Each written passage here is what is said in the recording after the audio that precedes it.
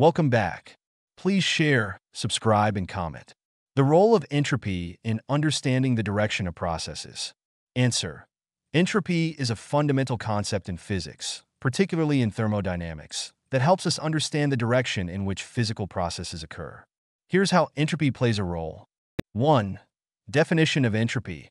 Entropy is a measure of the disorder or randomness of a system. In simple terms, it quantifies the number of possible microscopic configurations, arrangements of particles, that correspond to a macroscopic state, the overall observable state of the system. 2. Second law of thermodynamics. This law states that the total entropy of an isolated system always increases over time, or at best remains constant in ideal cases where the system is in equilibrium or undergoing a reversible process. In practical terms, it means that natural processes tend to move towards states of higher entropy. 3. Direction of processes. Entropy provides a criterion for predicting the direction in which processes occur. A process that increases the entropy of the universe, including both the system and its surroundings, is favored. For example, spontaneous processes. These are processes that occur naturally without requiring external intervention.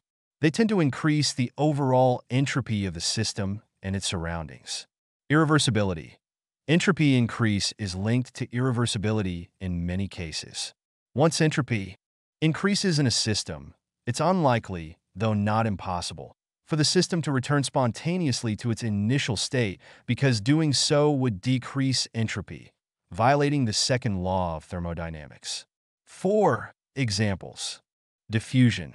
When a drop of ink is introduced into a glass of water, it spreads out until it is uniformly distributed. This increase in randomness corresponds to an increase in entropy. Heat transfer. Heat naturally flows from a hotter object to a colder one, increasing the entropy of the entire system, objects plus their surroundings. In summary, entropy helps us understand why certain processes occur spontaneously in one direction rather than another. It provides a crucial link between microscopic behavior, the behavior of particles, and macroscopic observations, what we can measure and observe directly.